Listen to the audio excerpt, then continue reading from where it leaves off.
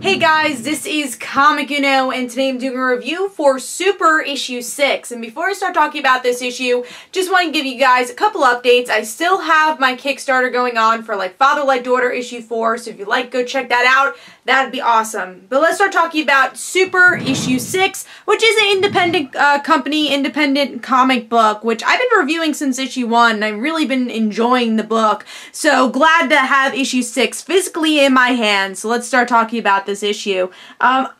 I love the artwork here. It's so gorgeous, and the cover really shows that here too, with the really nice coloring, bringing in that green kind of neon light here, and that continues throughout the whole book. Some beautiful coloring and artwork. I think that's one of the best things about Super, especially because all the different superheroes really shed their own light here, kind of bringing their own personality to the artwork.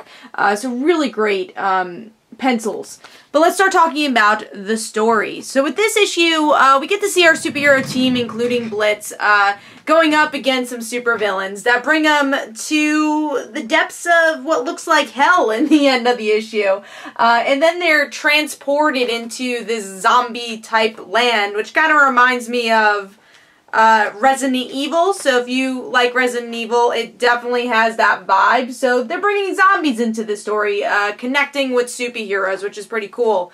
And yeah, I had fun with this issue. I would say the best part is definitely Blitz still just discussing what's going on with their boyfriend. That's the part I really enjoy about Super a lot. I think it's kind of unique that Blitz is a superhero and she doesn't know her boyfriend's a supervillain. So that was a really fun scene in this issue.